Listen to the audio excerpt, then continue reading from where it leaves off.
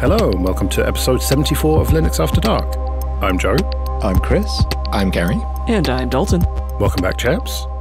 Something dawned on me recently. I no longer set people up with my defaults. I set them up with the defaults. So in the past, I would always set up my wife's Android phone exactly how I have mine, with ADW launcher and only one home screen and just everything in the same place, same widgets and everything. But then some of the widgets that I use slowly started to go out of date and stop working properly. And I just built up technical debt on my own phone and also on her phone. And then I bought her a Pixel 7a and I said to her, look, I think you should just use it by default. And she said, all right, whatever. And it took her about a day to get used to it. And now she's happily using it completely stock. And I've always set up people's Linux systems exactly how I have mine. Ubuntu, panel at the bottom, that sort of thing. But I'm starting to think that the next person I set up will probably just be stock Ubuntu, because I think it just makes more sense. So I suppose the question is, what do you do? Do you set people up like you have things set up, or do you set it up as just pure defaults? If I'm doing a Windows setup for someone, I will set it up more in line with the way that I do. Hopefully they splurge enough that they got Windows 11 Pro so that I can turn off like Copilot and stuff for now. But, I'll move the taskbar to the left because that's where they're obviously used to it because they're a Windows user and they've used it before. I'll turn off all the widgets and stuff because whoever clicks on that icon in Windows, I don't think anyone ever has willingly. And I think that they have the metrics to prove that and they're just too afraid to show them. If I'm working on Linux, though, I'll usually set people up with Ubuntu Mate, which I leave the defaults there, but it isn't the default distribution, per se. And if that, ends up going out of support and we don't get any new versions of it at some point, I guess I would go back to just regular Ubuntu, but that would be a little bit more difficult for people to grasp, I think. With phones, I've lost the battle. I used to install Nova Launcher and they got bought by an ad company. And when I got my wife a Pixel 6a, I restored backups of various applications, but otherwise I just gave it to her and it's an appliance. I feel like the battle's lost there. But I feel like most of the people that I've set up would find GNOME disorientating and they don't enjoy learning a new interface. And it is as simple as the fact that the taskbar is not at the bottom. And I know you can hack GNOME into shape, right? But you need an extension to move the taskbar to the bottom, or is that wrong? I haven't used it for a while. I've honestly never tried. I mean, you need an extension to get the launcher in the first place, the dash to dock extension. So it stands to reason you probably need to do something like that to get it on the bottom.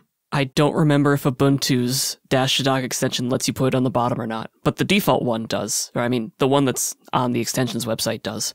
Most people I've set up on Ubuntu Mate, and interestingly, I'm running Debian XFCE now, but I wouldn't give them that because it's not packaged with all of the polish. Actually, I think we did an episode about that before, but I feel like it is a bring your own distro when you do it like that. And that's what I love about it. But I very much appreciate the polish lent to Ubuntu Mate, but I just think people would find GNOME a bit too jarring. And then if they ask for like a notification area, for example, which I know is like a very controversial topic all the time with GNOME, but if I said to them, you need to install an extension, they would be like, whoa. Classic shell for Windows is another example. It's possible, but it's fundamentally kind of hacking to bits, whereas changing that stuff is part of the GUI in Mate and XFCE. You want to move the taskbar, you unlock it, you drag it. Everything is built in. I feel like it wouldn't be familiar enough, and I couldn't massage it to be familiar enough. And those people are coming to me for support. They aren't the type of people that read documentation or Google their issues. They send me a message and say, how do I do this? See, I think my stance on it has changed quite a lot over time. 15 years or so ago, when I was working in a local computer shop, we had like a super opinionated way of setting up Windows machines where we would turn on the Windows Classic theme and put all of the My Computer and My Network Places icons on the desktop and go and disable the sidebar in the File Explorer in Windows XP so it looked like Windows 95 and disable automatic updates and all of these things. Disable automatic updates? Yeah, that was a thing that we did. I don't know why. Maybe because it got people coming back to us every year when their computer got infected with something because they didn't have automatic updates turned on. Who knows? I mean, that shop is now long gone. So maybe that also says something.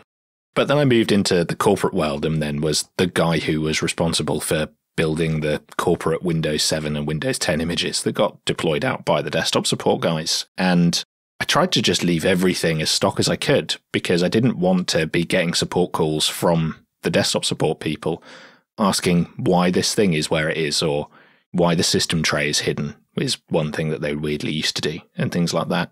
But I think now I've kind of got to the point where I administer so few machines for other people, like I'm talking my parents or, I mean, my wife's machine is a whole nother story because that just gets left in a drawer most of the time. And I think I've just learnt the way that those 3 or 4 people like their laptop set up, and I just set it up in that way. I think when I moved my mum to Ubuntu 4 or 5 years ago, I sort of set it up with friendly things pinned to the dock. And I went and set up Deja Dupe to back up her home directory to Google Drive and things like that. But that's about as far as I went, to be honest, because she just uses a browser and she signs back into her Firefox sync account and everything's there. When I think about Chrome OS, which now seems to be going down the toilet because Google are just like, fuck this, just make it Android. But that is an opinionated setup. Obviously, it's very limited in what it can do, but I have given it to people. And yes, it is a little bit different, but they've got used to it. But I think it's because it's quite limited and it's quite hard to break it, to be honest. Like, you can't get into a pickle as much as you might be able to in Windows or maybe Linux to a degree. I think the familiarity thing is really important as well. Like my mother-in-law, she had a Mac before we gave her a laptop with Linux on. So it is Ubuntu Mate, but it has the Mac layout. So it has Plank at the bottom and the taskbar along the top, just because it's about familiarity. So I guess it's asking the person, what do you like? It's just the majority of people I've set up have come from Windows. So they want a notification area, a taskbar along the bottom, and an applications menu with a button you click in the bottom left. Well, it's the middle now, but, you know. Well, my thinking is, if I put them on just straight Ubuntu, anyone can help them. Because even a technical Windows user can Google the problem and find solutions. Whereas if it's my weird Ubuntu setup, I mean, yeah, they'll probably be able to find the solutions to the problem, but it won't be as common. And so it's kind of trying to be a bit more long-term with my thinking, maybe. I think what I realised was that it's just not sustainable for me to expect everyone to use a computer in the way that I do. And maybe that's why I'm leaning more towards, I don't want to manage this. Here is just a thing that is going to work and is going to do what you need. Whether that's stock Ubuntu, whether that's Mac OS, whether it's a Chromebook, I don't really care at this point, as long as I only have to see it when it's really, really broken. That's sort of the way that I've thought about it at this point. I do wonder if we're a lot more passionate and nitpicky about this stuff than most people are as well.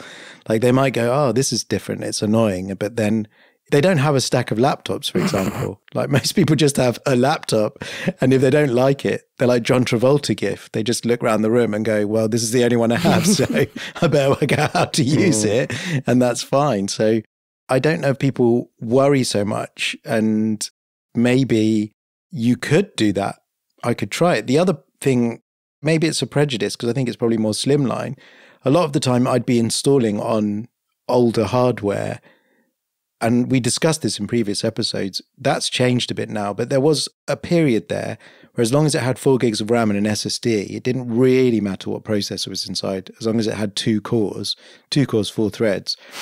But if you put a GNOME on it, it would stutter a bit, and it would just not quite be the ticket, and putting something a bit lighter on would be better. But I think I need to revisit GNOME because I'm not sure I'm approaching it with a kind of frame of reference that is contemporary enough. Because certainly Plasma is really svelte these days, apart from if Baloo goes all Jungle Book and starts ruining everything, you know, more Akinadi and all that stuff. There are things in it which can go out of control, but a stock install that's not over-indexing everything and all the rest of it is, you know, on a par with anything else in terms of, and you turn the animations right down, of course, if you're an XFCE user, but I don't think the gulf's that wide anymore. But historically, I would have noticed for a 4 gig machine versus GNOME and something else. I don't know. I recently went on holiday and took a Bay Trail Chromebook with me, running full Fedora 40 with GNOME, and it was really, really noticeable. Halfway through the holiday, I actually ended up switching out to XFCE just to make it bearable. But do people really care if it's a little bit laggy or if it takes a little longer for applications to launch? I mean, are we the only people who care about that, really? I mean, most people are using like a Chromebook or, I mean, my dad, for example, is using like a 10-year-old MacBook and he doesn't have any complaints. And when I use it, I think, this is a bit slow. It takes 3 bounces in the taskbar to open Safari now. So, yeah, I think we probably are a lot more picky than the average users. I think we definitely are. My metric for this is always when people used to bring in laptops for repair and they'd be like, it's a bit slow. It would still have a spinning rust drive inside and you'd turn it on and be sat there for like 40, 50 seconds and it would feel like the end of the world to me. And I'm like, how do you deal with this? And they'd be like, yeah, it's a bit slow. Like, what? This is insane. Because by that point, a SATA SSD was just de rigueur for any computer I had and NVMe was starting to creep in. So I was like, this is insane. But if you don't know that and you don't know any different and you bought this laptop and as I say, you don't have a stack, it is just your computer and it's a gradual effect and you have no point of comparison. I do think we care a lot more and get much more frustrated, especially now, all of us. We have access to enterprise level hardware, like 3 out of 4 of us, especially. Like, I'm really starting to feel it now with certain workloads because it's blazing fast. Obviously, if you throw like mega compute at things. So yeah, I do think it's really important to remember that like the frame of reference is completely different for people. I think even more than that. I mean, most people use their one computer at home and their one computer that's assigned to them at work if they're, doing white collar things. And their computer at work sure as hell isn't faster than the one they have at home. Not by the time their work machine has Tanium and CrowdStrike and a billion other security things on it. Plus like a whole hive of dust bunnies because it's on the floor and hasn't been touched in years. Yeah, absolutely. You're running Microsoft Teams on 8 gigs of RAM? Well, that's why you can't do anything here. How does anyone get anything done at this company? Okay, this episode is sponsored by 1Password. Imagine your company's security like the quad of a college campus. There are nice brick paths between the buildings. Those are company-owned devices, IT-approved apps, and managed employee identities. And then there are the paths people actually use, the shortcuts worn through the grass that are the actual straightest line from point A to B. Those are unmanaged devices, shadow IT apps, and non-employee identities like contractors. Most security tools only work on those happy brick paths, but a lot of security problems take place on the shortcuts. 1Password Extended Access Management is the first security solution that brings all these unmanaged devices, apps, and identities under your control. It ensures that every user credential is strong and protected, every device is known and healthy, and every app is visible. 1Password Extended Access Management solves the problems traditional IAM and MDM can't touch. It's security for the way we work today, and it's available now to companies with Okta and coming later this year to Google Workspace and Microsoft Entra. So support the show and check it out at onepassword.com/LinuxAfterDark. That's onepassword.com/LinuxAfterDark. Quick bit of admin then. First of all, thank you everyone who supports us with PayPal and Patreon. We really do appreciate that. If you want to join those people, you can go to linuxafterdark.net/support. And for either $5 or $10 a month on Patreon, you can get an advert-free RSS feed of either just this show or all the shows in the Late Night Linux family. And if you want to get in contact with us, you can email show@linuxafterdark.net.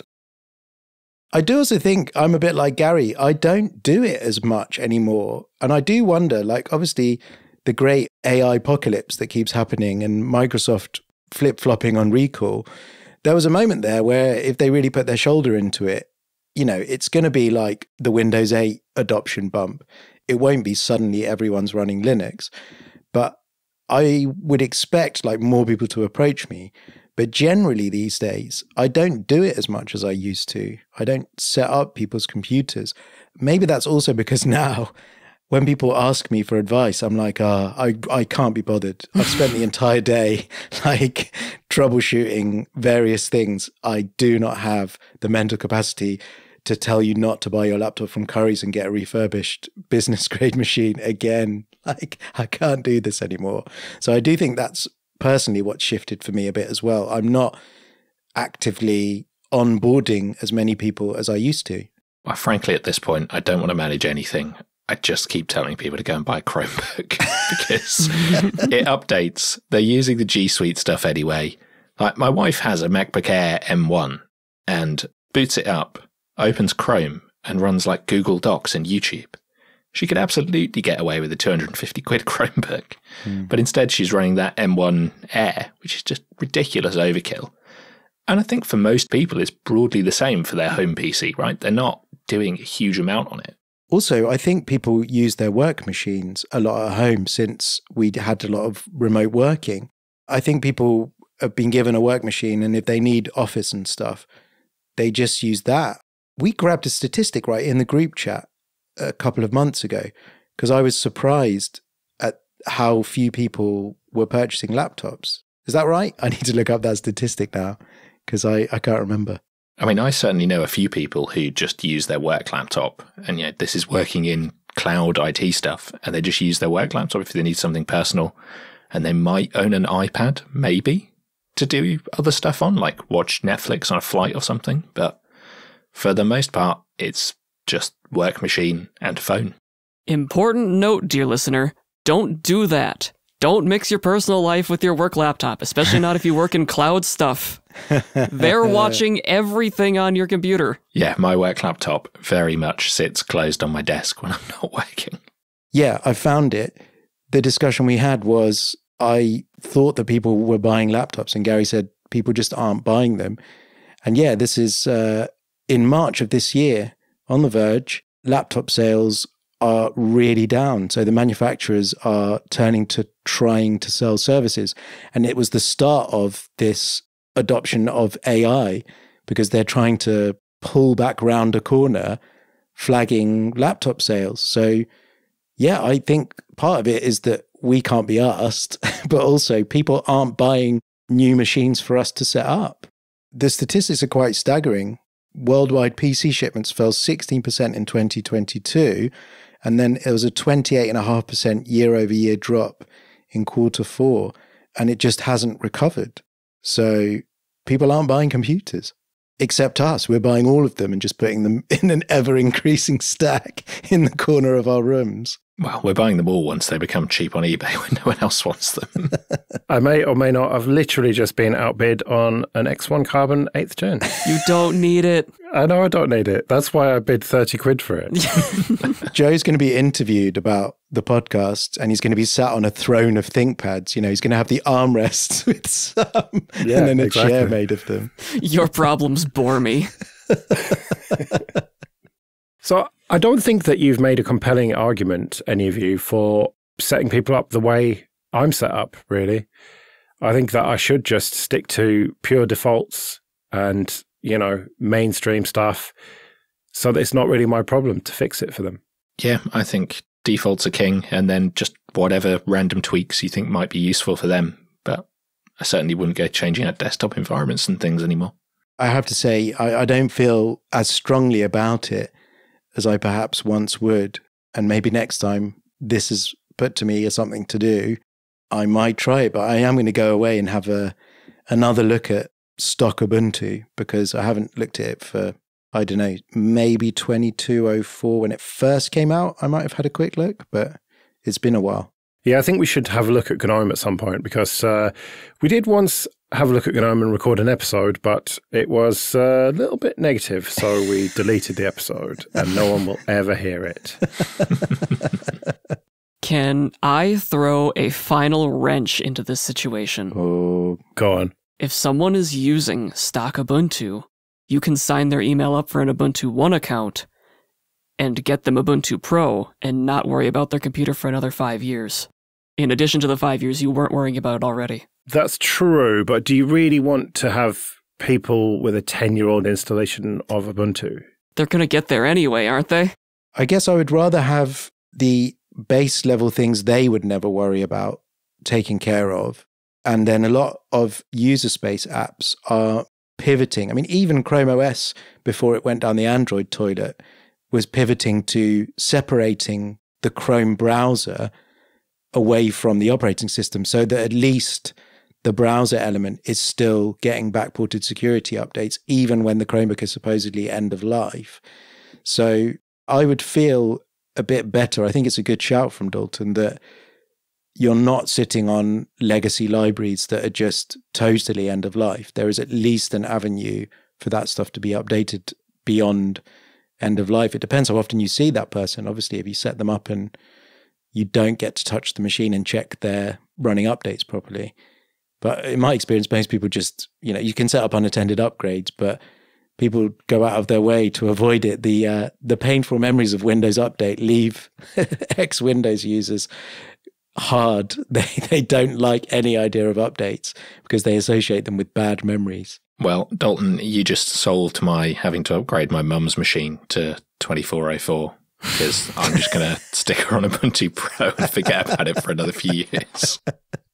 Worth noting, it has been a discussion in the Ubuntu community whether the flavors are supported by Pro or not, because a lot of their packages are in Universe, so by all technicalities, if a customer asks for it, a paying customer probably, the security team might just fix it, but flavor support ends after 3 years, so there's still confusion about that as far as I know. Well, maybe that's another pro of just keeping them on stock Ubuntu then. I would say so, yeah. You get 5 years rather than 3, or 10 years if you sign them up. But then do you really want to end up having to update several versions at once? By that point, I'm probably just going to do a fresh install anyway. But if I can kick the can down the road and not have to administer another machine for a few years, I might just do it. I mean, at that point, they might just need a new computer. We might have another Dell 5070 at that point. That's $30. And it's like, well, it'd be rude not to give you a better computer. Probably. Yeah, that's absolutely the reason that my mum got a 5070, because it replaced her Optiplex 780 or whatever it was.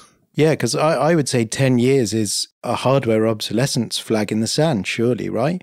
If I was still running a laptop today that was 10 years old, I would be feeling the pain. Where does that put us? What is it? 2024, 2014. That's a 4th gen. That's doable, but it's getting creaky. Yeah, and when you can get so much newer hardware for such a low price, it really is just rude not to give someone a $30 computer when they've been on a Chrome box or something. Well, I was looking up the statistics of the Pentium 5005 that's in my Wise 5070 today, just out of interest, and it is the same performance as a Core 2 Quad 6600, which back in the day was pretty high-end. And that's about what my mum moved from to the Wise 5070. So she basically just got a cheaper power bill and a computer with the same level of power. Yeah, because people, they're not going to buy the top of the range 10 years ago either, are they? So yeah, they're going to be running mid to low tier of 10 years ago. So you're bumping them up. Yeah. So I think, 10 years of OS, 10 years of hardware, and you say to them both are going at the same time. That's more than fair enough when you consider that most corporate hardware is on a 3-year cycle. Yeah, that seems entirely reasonable, because the reason that she got the 780 with the Q6600 was because it was at the end of the refresh cycle. So she just got a 5070, which was at the end of a refresh cycle as well. Well, we'd better wrap it up, but do let us know what you do. Do you set people up with your defaults or the defaults? You can email us show@linuxafterdark.net. We'll be back in a couple of weeks. Until then, I've been Joe. I've been Chris. I've been Gary. And I've been Dalton. See you later.